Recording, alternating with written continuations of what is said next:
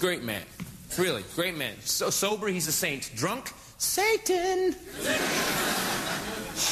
And it was weird because we didn't get deprived as kids. I mean, we'd go do stuff. We'd go water skiing. Daddy goes, come on, kids, it's morning. Let's go water skiing. Woohoo! And then we go water skiing all morning. And then about noon, or beer o'clock. Yeah, that joke never stopped being funny for 20 years. He would just start slamming them down, and it was weird because he's got the same problem with alcohol I have. His personality just flips, and like, he would just change. And I was 5 when it started happening. I had no idea what the hell was wrong with him.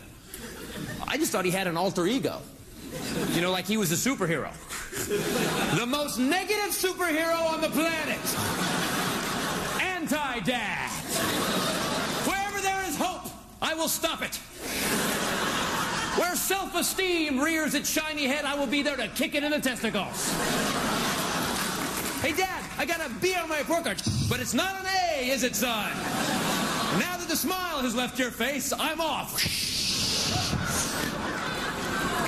Hey, Dad, I graduated high school. Graduated high school, huh? Well, you didn't come close to valedictorian, did you, loser? When your confidence returns, so will I.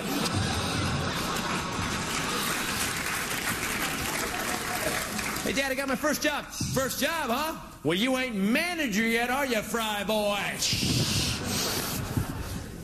Hey, Dad, guess what? I finally made manager. Manager, huh? Well, a real man would own his own business. Now leave me alone. I'm off to destroy your brother. Hey, Dad, guess what? A couple years ago, I started my own business called Deranged Entertainment. We produce shows for national television, and I made more money per week last year than you made all year. What do you think about that? Ha!